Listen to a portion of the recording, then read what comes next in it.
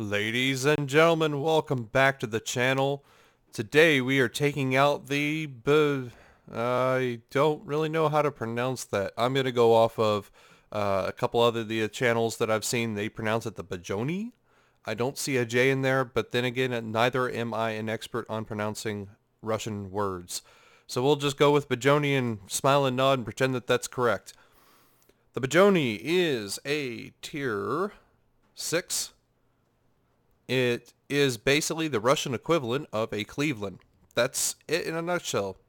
You don't need to watch the rest of the video, go home. But no, seriously, it is basically a Cleveland.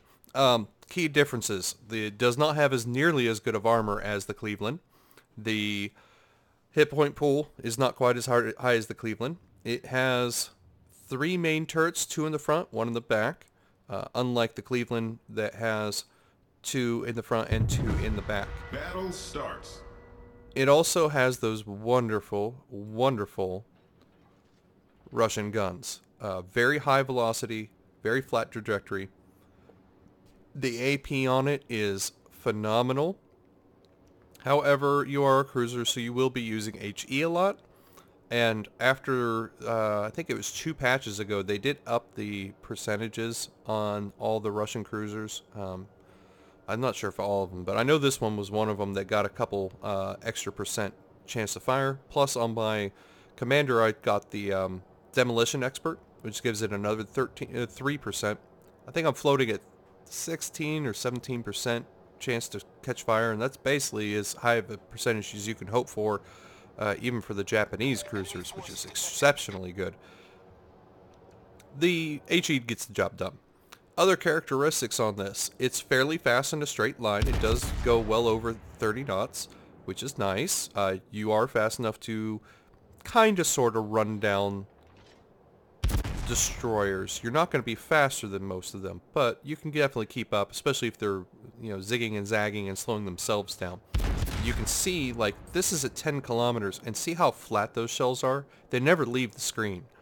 And I mean, I'm landing shots on a moving, dodging destroyer at 10 kilometers out. That's pretty impressive, especially if you've played the Cleveland anytime recently.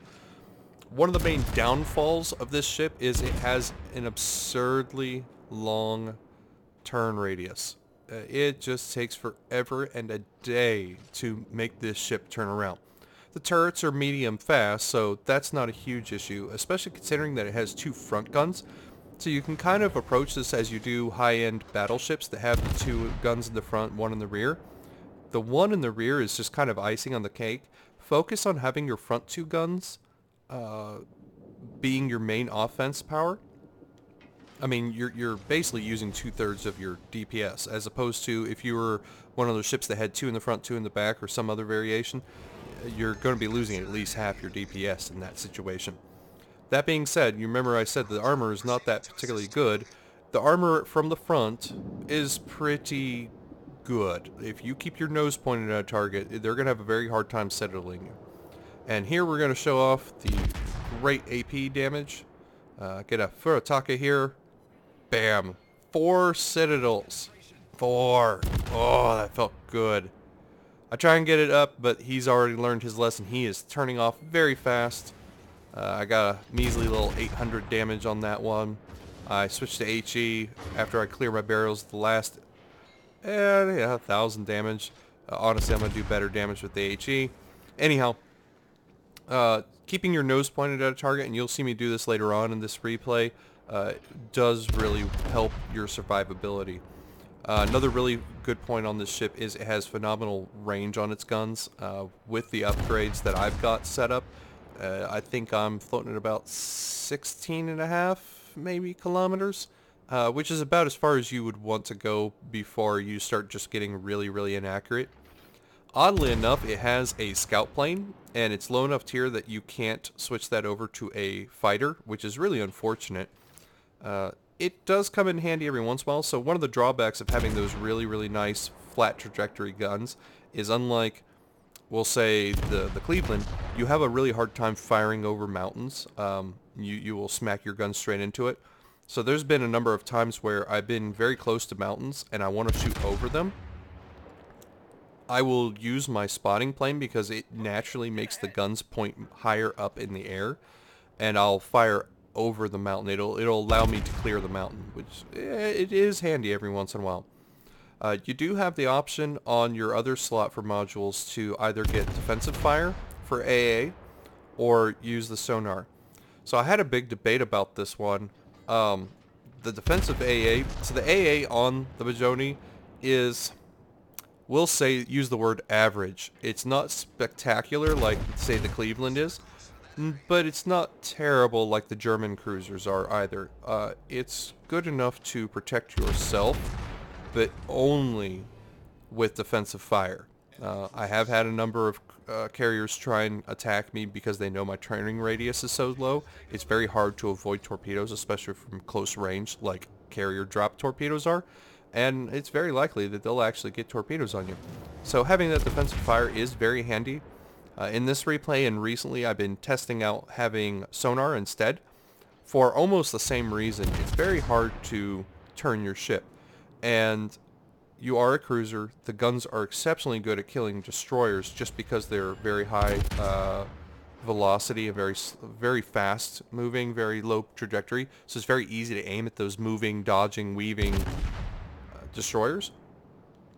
But they are going to be shooting their torpedoes back at you. And being able to see them just a hair closer when you have sonar up really has saved my life a number of times. So I think both modules are equally useful. However, fighting carriers is somewhat rare. Now, you're in Tier 6, so you'll get a lot of Tier 5 and Tier 6 carriers that are still playing and haven't been playing carriers long enough to realize that the game really is not very favorable to carriers at this point in the game.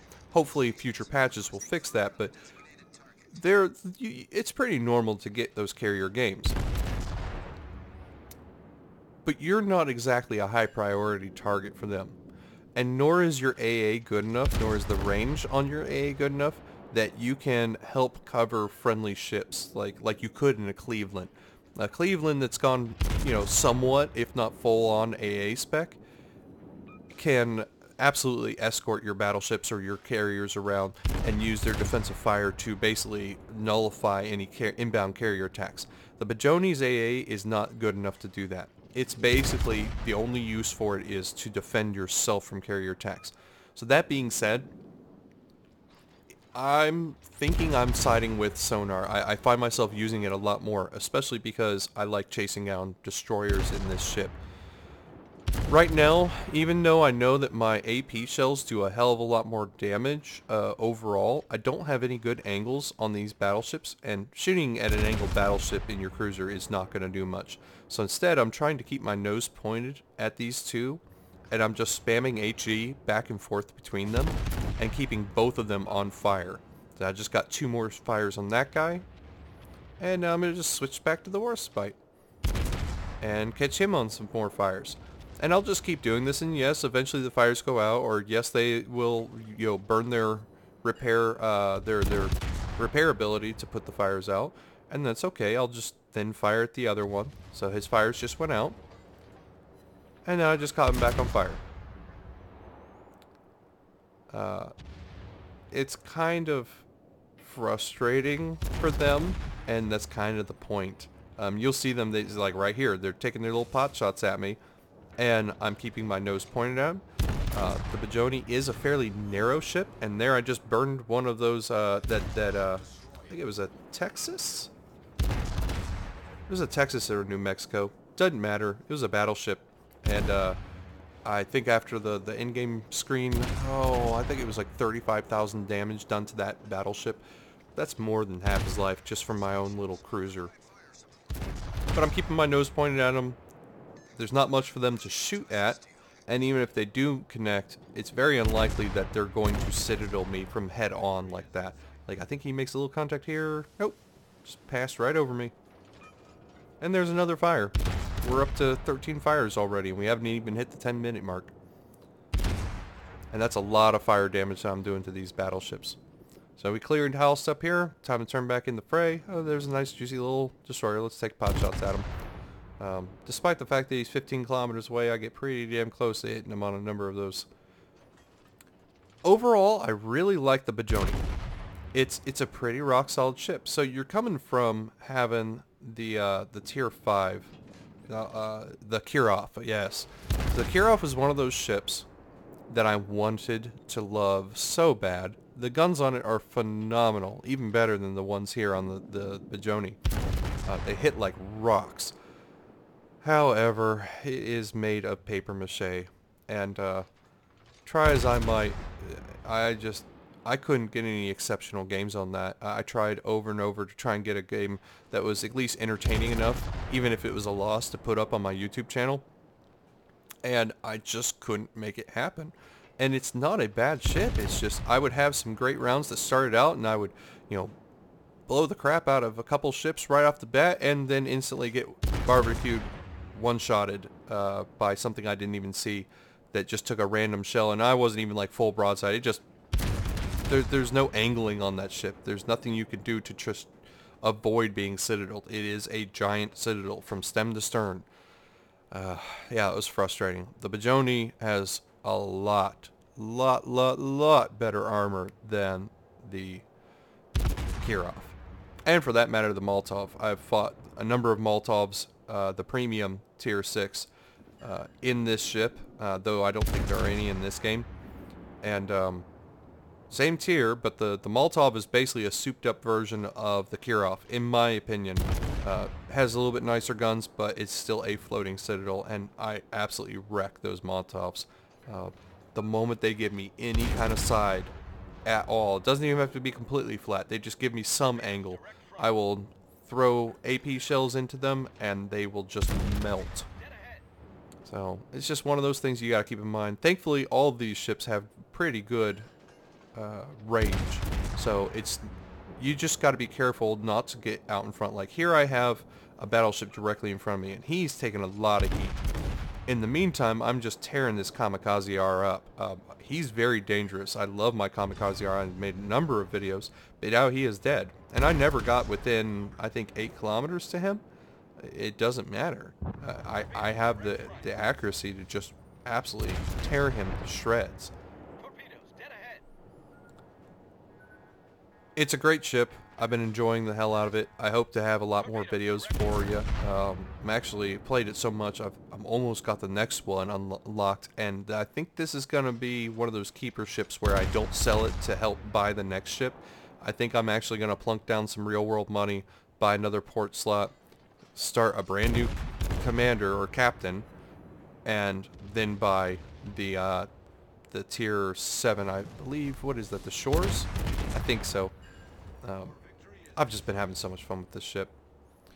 But I hope you enjoyed the video, and I hope you learned something about the Budyonny. If you're in the middle of grinding out the Kirov and you're not liking it, have a little bit of faith. The Budyonny really changed my opinion about this entire line. I'm having a lot more fun.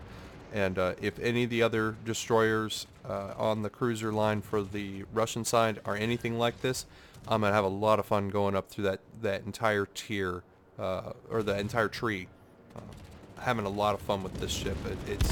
It's like what the Cleveland used to be before it got nerfed really bad. But I'll see you guys next time. I hope you had fun.